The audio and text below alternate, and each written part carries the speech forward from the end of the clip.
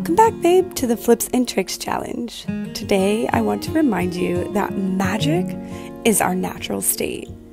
When you aren't creating magic and walking in wonder, there is simply a layer that needs to be shed to come back to the truth. The truth is, everyone is a light worker. You don't need a wild and crazy dream to spread light, love, and be a messenger of wisdom. By simply spending time in the presence of divine wisdom, hold it with gratitude and share it generously, you awaken yourself to so much magic.